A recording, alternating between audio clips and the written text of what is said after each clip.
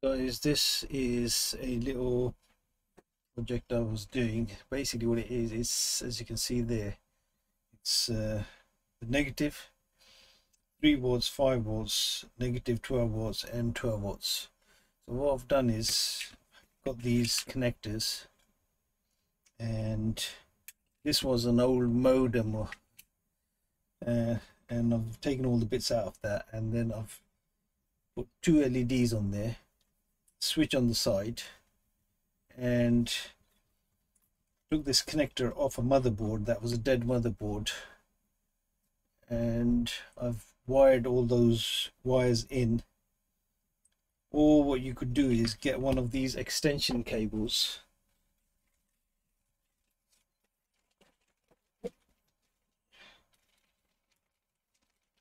basically you can get one of these extension cables like that with the wires already on it, and this is a 20 pin to 24 pin, but you can always find 24 pin to 24 pin as well with these connectors on it.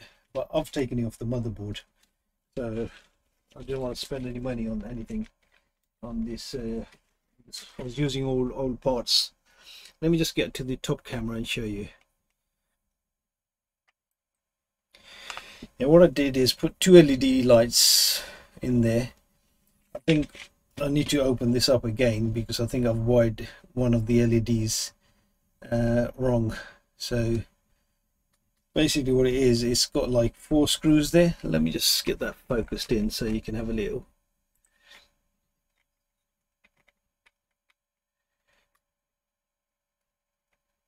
Okay, so I've just cut that bit in there and glued that to the edges of that, so that's quite solid now.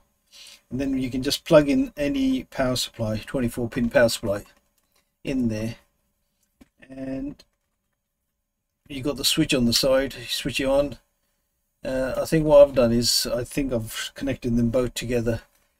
I probably might have to just take it off one of them and put it on the standby power, and that way at least we can see the LED guys on there.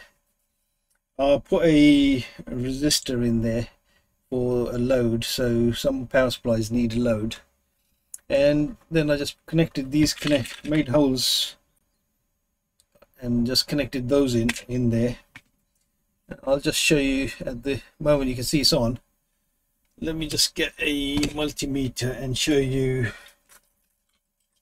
that you can just plug anything in there and get the voltage. Let me get this other camera on the multimeter so that you can see what is actually going on. Should we do it that way? Hang on. Voltage DC. Let's put that under there. Right, there you go. So what we'll do is I'm going to plug one into the, actually we can't do that with those, the negative, and then I'm going to go now onto the 3 volts. Here you can see 3.4 volts. You go into the 5 volts. Got 5.2 watts there on that one. That's negative 12. Or have I labeled that wrong? Right, okay, it's 11.11 DC. Okay, or is that the negative one? Yeah, that's the negative one. So I've basically got them the wrong way around.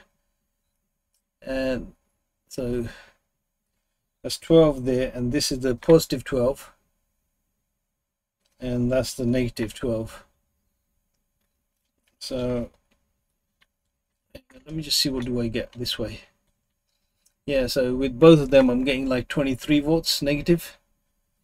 And if I plug it the other around, I should be getting positive. Yeah, 23 volts there. So combined I got 23 volts. So if I use the black probe on that and the red probe on that, I will get 24 volts, well 23 volts exactly. And if I use the end one, I should be getting 12 watts on that one, Well, it's a bit low on that one.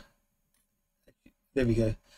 And that one should be, yeah, that's the 12 watts one. Okay, so why did I get a negative? Okay, never mind. So that is about 11, that one. Yeah, 11, minus 11. Then we've got 5 on that one and 3.4 on that one. So basically you can see that it's a handy little thing.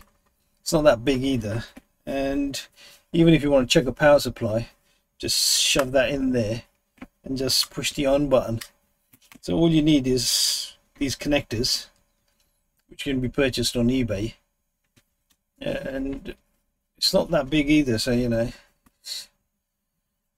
Let me just get some there, like a ruler or something, that we can see how big that is. So basically this is about 5 inches, isn't it? 5 inches this way, about 3.5 inches that way, and it's about 1.5 inch that way.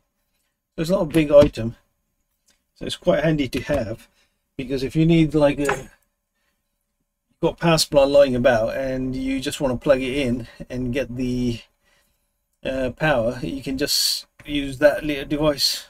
I thought I'd just share that with you, so hope just to do a little short video, see if that helps anyone. Thanks for watching.